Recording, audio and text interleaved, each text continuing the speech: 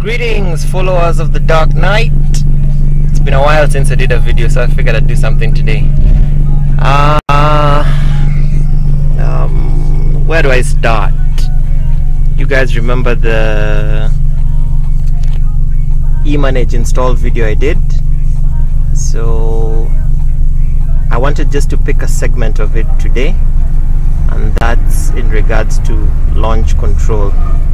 You will pardon the camera work, but I hope you get the idea. Launch control is basically to help you get the best traction and power off the line, and so I'll just walk you through quickly what this setup is. The Dark Knight is running on a single channel ignition system, and here are the ignition cut settings, basically at what RPM to start, whether to adjust timing or not, and at what RPM to cut it. The shift up section is for auto boxes, and it'll tell the transmission when to shift up. Throttle position is when you'd like the launch control to activate. Most people put a high 90 or a high 80 depending on your TPS config. And the ignition adjustment is how much you want to retard the ignition when the start RPM is engaged. That's what these check marks are for. So you can choose to adjust both during cut and during start, or just either. The number of VS pulses, VS here stands for vehicle speed pulse, is basically to tell the eManage when to disengage launch control, because it assumes you've started movement and you no longer need the setting active. So yep, that's pretty much it.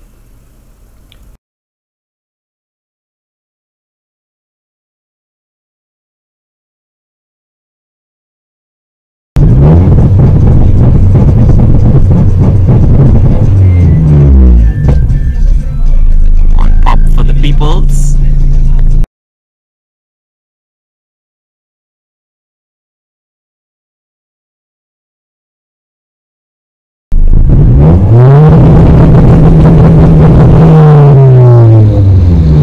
You can hear the feedback is a lot different.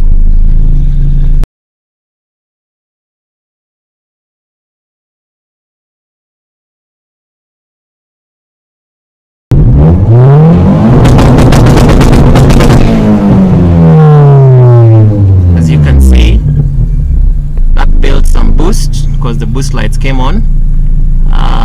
It was about 0.5 bar. Let's try it again and see.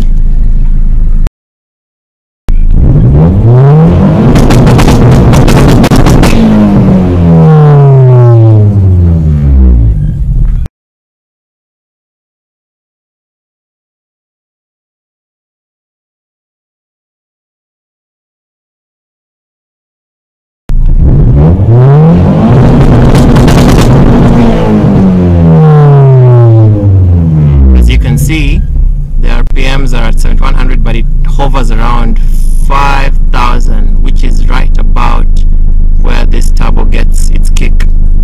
So let's do it again and see. Stand still, no brakes, just throttle at 100%.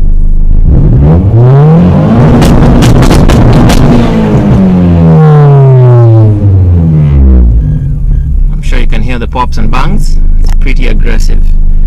So yes, that's how you set up launch control. If you do have a turbocharged car, it does help to also adjust your boost configs to help with launch control. And in this case, I'm running the EBC solenoid off the sub-injector map, which you can pretty much base on several algorithms here. TPS, airflow voltage, or absolute pressure. I prefer absolute pressure because it pretty much determines what the manifold is doing at any particular instance. So you can change the scale here, both RPM and manifold pressure, depending on your configs. Mine runs from about 0.8 negative all the way to 1.31, and as you can see, the color bands here, 100% all the way to about 0.8 bar, and it starts at just after positive pressure is attained. in a nutshell, if you look at the RPMs here, from 500 to 2650, the solenoid is zeroed out, all the way to, what's that, 7200 at anything in the negative manifold pressure. Reason being, you only need the solenoid to be active when you're making boost, and in this case I set the solenoid to shut at 3000 RPM and anything above 0.1 bar, which basically means we are generating boost.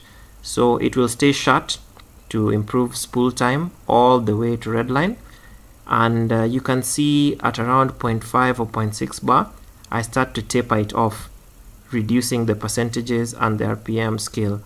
So at 3300 RPM and 0.8 bar, it will start to pulse the solenoid to relieve it of pressure. This is especially helpful if you're running a very big turbo on a low displacement engine.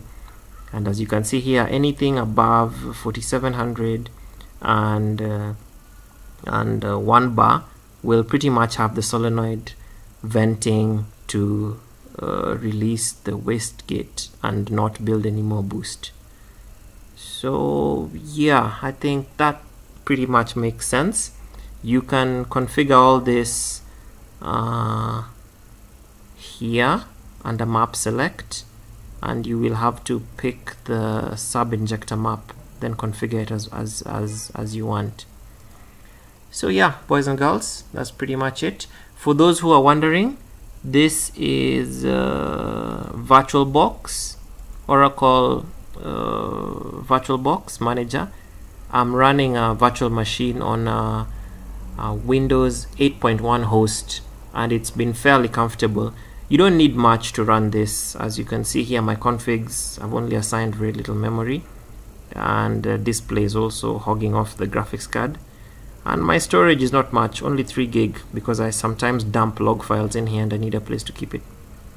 So if you need help setting this up, you can give me a buzz and I'll sort you out.